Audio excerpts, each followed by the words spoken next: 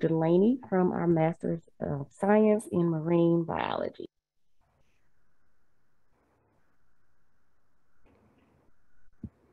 Imagine if Charleston ran out of shrimp. If a quintessential food of low-country culture suddenly just ceased to exist. There would be no shrimp boats along Shem Creek, no shrimp and grits on any menus, no more low-country boils for you to attend.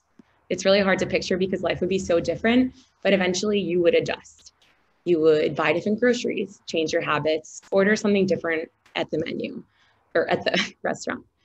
Life would be different, but you would be okay. Now imagine you live on a remote Caribbean island. You and your family have one small fishing boat that you use to fish for every meal.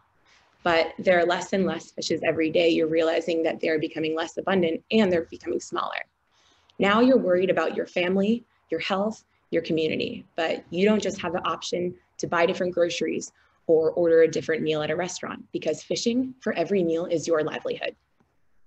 These scenarios may seem far-fetched, but overfishing is happening globally. It's already actually happened, for example, to the Atlantic cod fishery near Cape Cod and to the sardines of Cannery Row in Monterey Bay.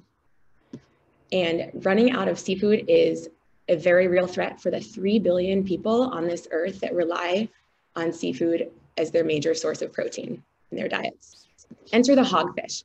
This is a reef fish in the Caribbean that is vulnerable to overfishing. The hogfish has been targeted by fishermen in this area for their delicious white and flaky fillets for centuries, but hogfish stocks have become smaller and less abundant in recent decades. And no regulations exist in this area in order to protect them. For example, there are no seasonal fishery closures or gear restrictions. So my thesis project is using biological clues in order to learn key information about this population of hogfish. I've sampled over 700 hogfish that were collected between the years of 2015 and 2020. I use 3 different things, as you can see on the slide. I use the otoliths, which are located behind the fish's brain in order to tell the age of the fish. I slice through the otoliths with a diamond edge saw, and I count the growth rings, just like you can count the rings of a tree. I use the eyeballs from the fishes in order to extract the eye lens to do bomb radiocarbon dating to confirm the age of the fish. I also use tissue samples from the gonads in order to determine the sex of the fish and whether or not they were mature.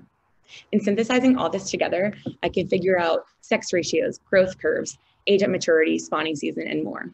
I plan to supply this data to fisheries managers and lawmakers in order to influence new policy to actually protect and sustain the important Caribbean hogfish fishery for the people and ecosystems who depend upon it.